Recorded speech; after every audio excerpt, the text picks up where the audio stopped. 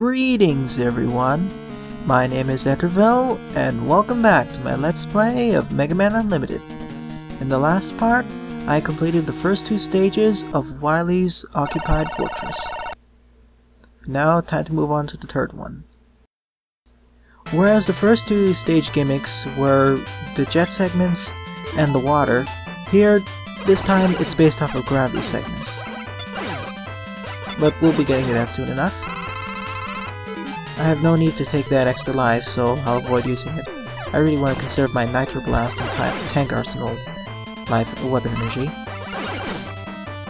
Be careful while trying to jump over here, avoid these cross nailers. One of the main annoyances of this stage are all these yo-yo chasers. The fact is that sometimes they come up in places which are kind of hard to hit.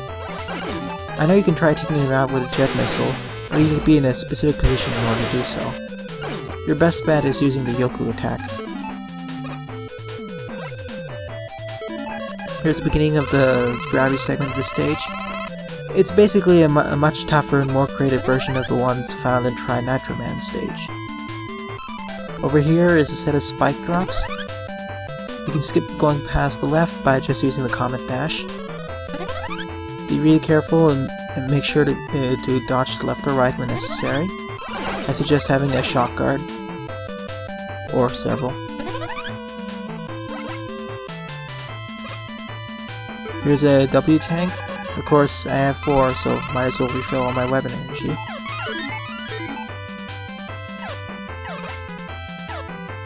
This is basically just a tutorial what we'll see later on with the shield attackers and other enemies. Here it's not too bad, but later on we'll have to go over bottomless pits and whatnot. I do like the increased creativity here.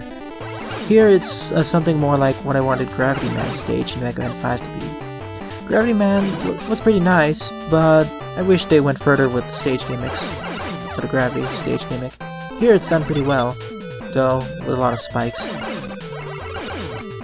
And as usual, I strongly suggest having several shock guards and beat calls so you don't fall to your death.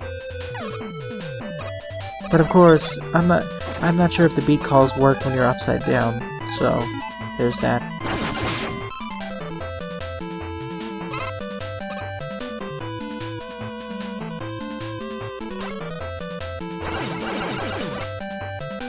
But really though, the main enemies of the stage aren't too much of a threat other than the yo-yo chasers, and probably those cannons. Here I decided to skip this room entirely by using the rush coil, so that's nice.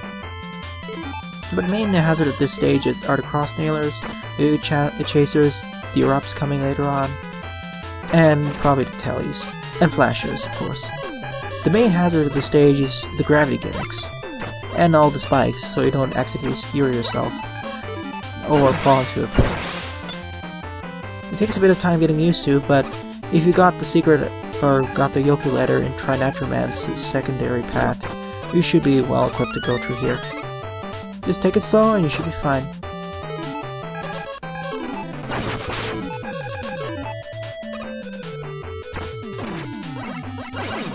I do like how it's over here. You're again forced to use the glue shot to create the blocks.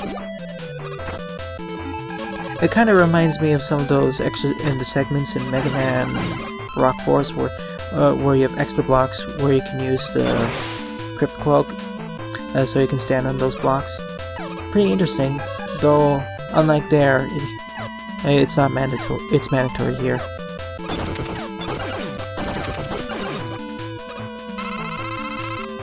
Speaking of comparisons between Rock Force and Mega Man Unlimited, one of which I'd like to touch upon is the weapon choice.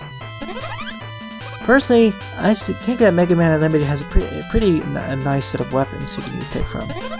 Though, in comparison to Mega Man Rock Force, I would find Mega Man Rock Force Arsenal would be better. Although Mega Man Rock Force's Arsenal is more OP, or overpowered in a sense. Here in Mega Man Unlimited, the weapons are much more balanced in terms of utility and variety, in terms that they do more different things. Sort of. Although there are certain similarities. Like we have utility items like the glue shot and Crypt Cloak from both games. There's some one explosive based, oh, 2 explosive based weaponry, a lock on, etc, etc. Though I feel like the weapons they're nice and all, but they're not very easy to cross over with each other's feels. Whereas in Mega Man Rock Force, I felt that a lot of the weapons could cross over in their own feels and be awesome. Really though, in Mega Man Rock Force, there were only 2 or 3 weapons which I don't really favor. All the other ones were pretty good. In this game, well, I would say that at least half the weapons are kind of situational. Though unlike Rock Force, at least half the weapons are kind of based off explosions and whatnot. So there's that.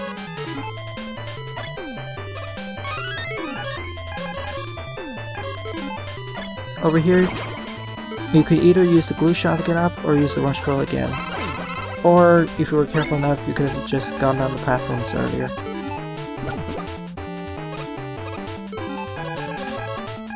But yeah, we essentially have a metal blade analog in this game, a lock-on missile, a shield weapon, a utility block, being the glue shot.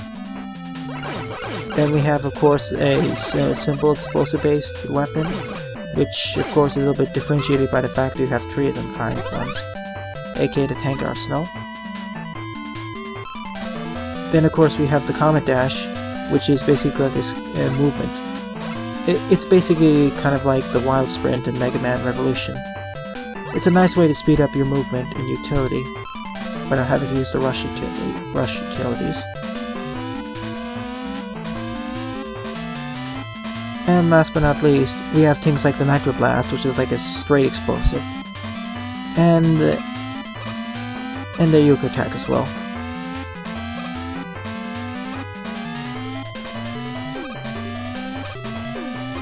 Over here is a zipping spike and block section. It's easier than Yoku Man's to this stage, but still a bit annoying. Here's where the stage gets pretty the toughest part. Here, as the gravity's reversed, the top ones are bottomless pits, and the bottom is like the ceiling. Unfortunately, I don't think Beat can rescue you if you fall from the top, though I haven't really tested it yet.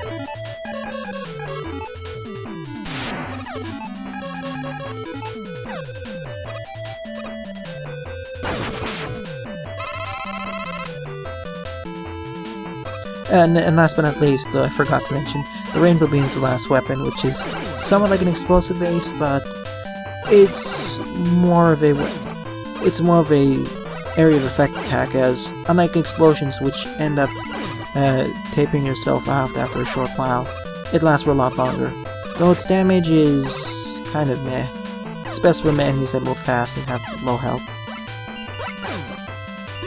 It's kind of funny here that the bullet trap can glue those missiles to it.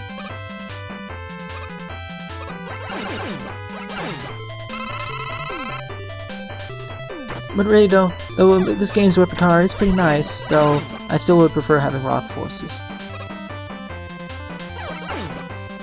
But that's not really a black mark against this game. I would say this would be a fine adjustment in the normal Mega Man game, if there was a sequel to Mega Man 9 or 10. 10 that is. And to be fair, this game originally was titled Mega Man 10 until Capcom actually announced Mega Man 10. So, there's that. It's definitely true to the source material.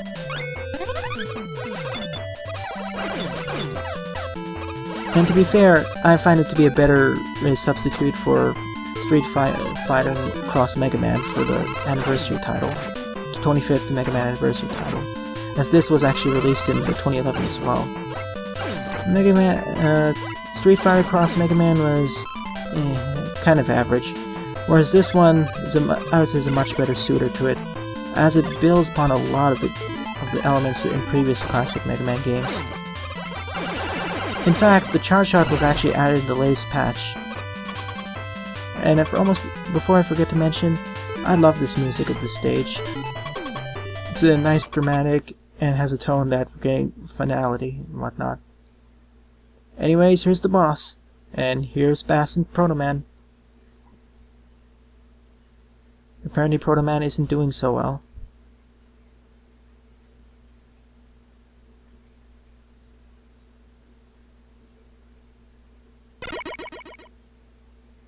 And, as implied here, Proto Man has been infected by the virus. Like the previous Proto Man fights, the thing you have to do here is try getting behind him as quickly as possible. Proto Man basically does a series of jumps, slides, and buster shots from the left or right side of the screen, which way he's jumping. Your main bet is to get behind him so you can do multiple shots at him at once. After he gets to one side of the screen, he'll charge up his buster and fire a larger shot. Just jump over it, and it shouldn't be too bad. Thing is though, you can't really fire from his front because of his shield. His main weakness is the Comet Dash, I believe. Though, it's not too much of a problem to fight him normally. As long as you can get behind him and predict when he slides or jumps, it's not too bad. Though it's easier than what I make it look here.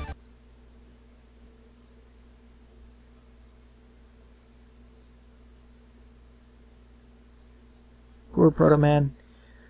He's sorry for being infected by that new virus. But yeah, the first time I was playing this, it was kind of like a surprise, as I kind of expected to fight Bass. Or Bass. My apologies. I expected to fight Bass in this stage. Oh well, that's a nice change of pace. After making our way all the way up for the past 3 Wily stages, it's time to go all the way down. Oh yes, and you know what's coming up. Over here, the designers were kind enough to actually leave a WE tank and a large weapon energy.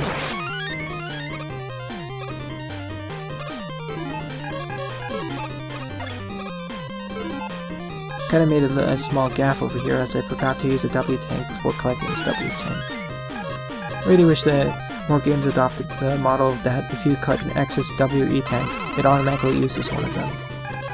Or just doesn't collect it at all. Oh well, not too much of a pain. Here at the bottom we have 3 options for where you want to go. Do not take the left option. I think you can make it past some spikes there, but from the last 3 tries that I attempted it, I kept dying on the spikes. And at this point I strongly suggest you have at least a beat call or spike guard and shock guard.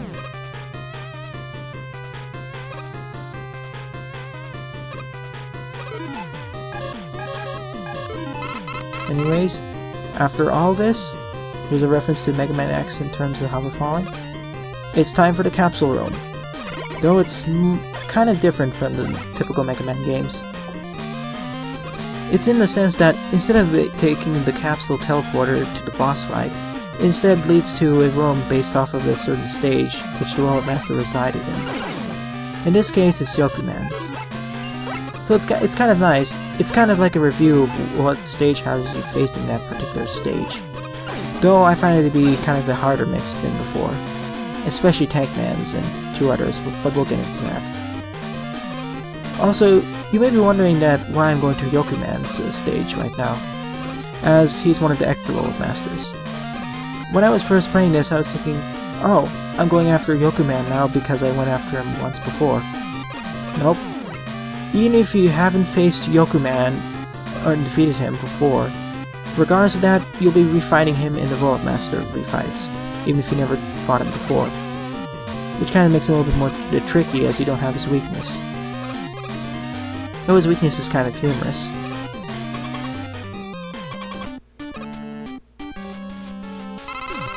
The Yoku Man kind of suffers from the same symptom that Metal Man suffered from. Yep, Yoku Man's weakness is the Yoku attack, the same weapon we got from him. With just 2 attacks from the Yoku attack, he's dead. So yeah, Metal Man syndrome. And by these Whippacoons, or Leprechauns, it's time for Rainbow Man section. Though I find it to be much easier than Rainbow Man stage itself. Just be quick. This was very close shave over there. I would have preferred to actually just use Glue Shot as a shot. Rainbow Man's weakness is the Glue Shot. And an interesting note is that if you fire a Glue Shot into one of those clouds, it'll immediately stop his attack. So that's pretty nice. And he's down. Of course, the Rainbow Man isn't too difficult even without his weakness. Here's Yo-Yo Man's, signified by all these ball cannons, cannonballs.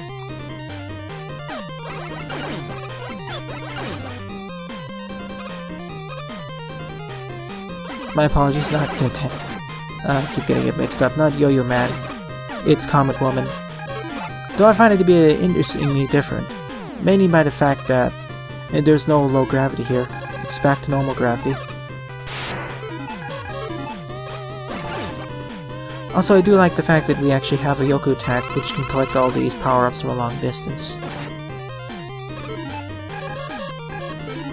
It's kind of like having the Mega Arm from Mega Man V for the Game Boy, or the Mega Arm in Mega Man Revolution. Always nice. I didn't want to take any chances here, so I decided to use the Rush Jet.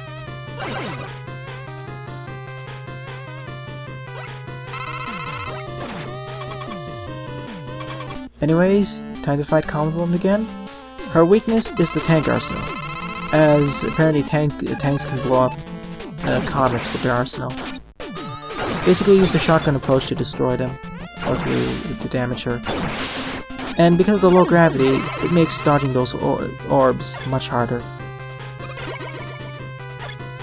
Here's Nail Man's segment again. I find it to be much harder than the original stage, as most of the time when platforming, we weren't platforming over a bottomless pit. It's mostly on spikes, but it was relatively tame. So personally, my best suggestion here is to actually use the Nail Shield against these nail platforms. I wanted to take out the Met Jack just in case I got hit by one of those spikes or debris. I didn't want to take any chances here as I died several times while attempting this stage. Quite annoying. Anyways, Nail Man's weakness is the Nitro Blast, as the blast can break through his shield.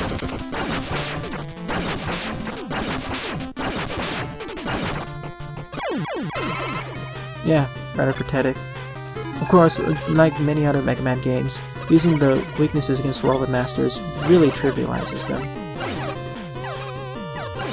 But that's to be fair, it's supposed to make the game a bit easier if you follow the correct path. Here's Jetman's summary stage. First is basically summarizing all the shield attackers and erupts, as well as the man-powered platforms. Not too bad as long as you're careful.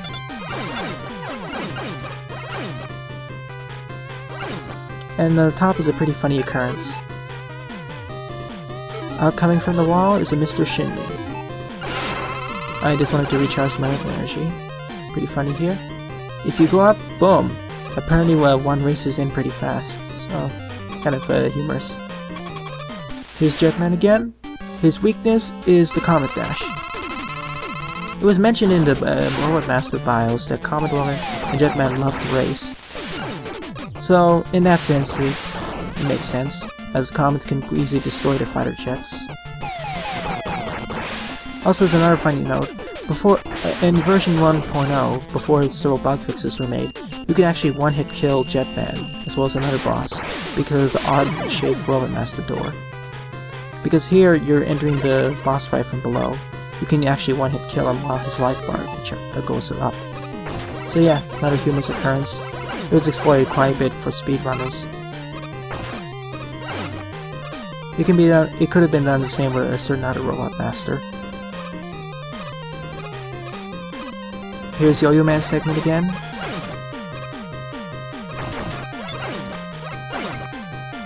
But yeah, in general though, I really enjoy what they did, what MegaPhil and the other developers did in terms of recreating the stages for the capsule ones. It's a nice change of pace from the usual instant boss fights. Yo-Yo Man's weakness is a jet missile. Still a bit difficult to take care of him. It can destroy the yo-yos as well.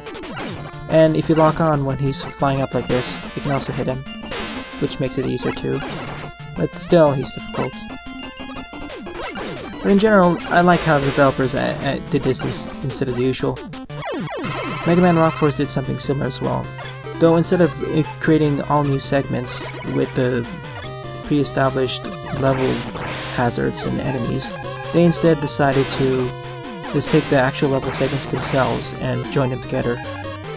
Here, it's just remaking those level segments, but in Rock Force, they took it wholesale and just merged them together.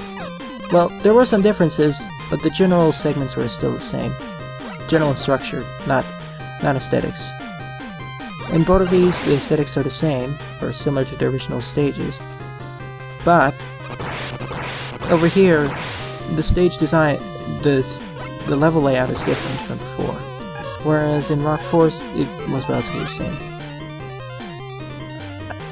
It's not really a complaint in Rock Force, it's just a nice, interesting difference. And besides, it's a as I said multiple times already, it's a nice change of pace from the usual instant teleport home. Here's Trinitro Man segment. I think I made a goof over here, so what I decided to do was just use the Rush Jet. And also as another nice tip to this game, a compliment, there are multiple ways of getting through these hazards, through use of certain special weapons, or by using the Rush utilities. Here's Trinitro Man. His weakness is the Rainbow Beam, though I kind of caught him sloppily here. If you can hit him in the correct spot, you can hit him about 3 to 4 times in one go.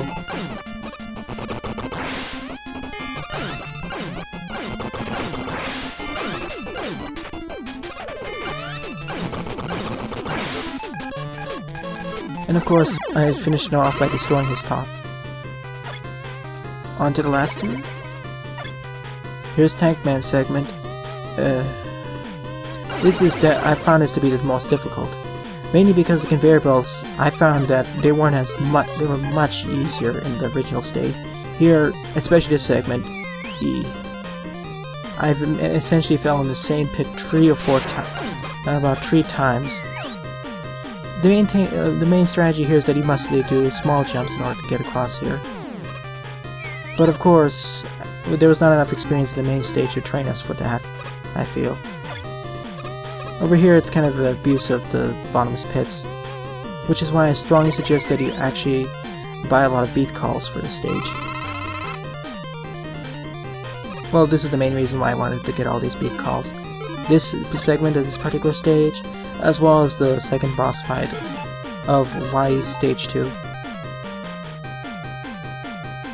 Normally you're supposed to go take the left pad up, or you could just use the glue block to jump over it. Tank Man's weakness is the nail shield. Fitting really, as the nails are armor piercing.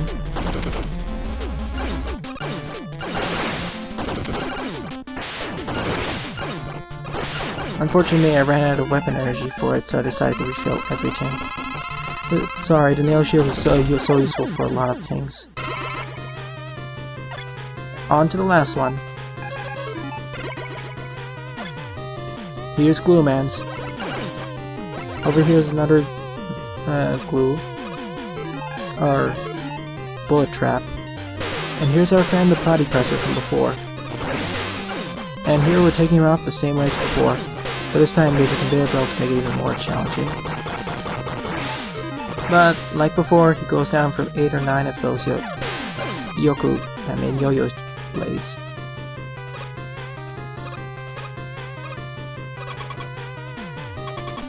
And here's Glue Man. His weakness is the yo-yo cutter.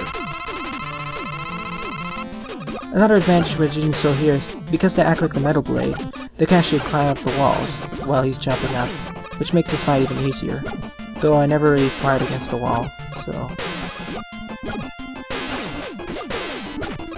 But with that, he's down. In the next part, I'll be going after the final stages. Thanks for watching and have a nice day. Doodles!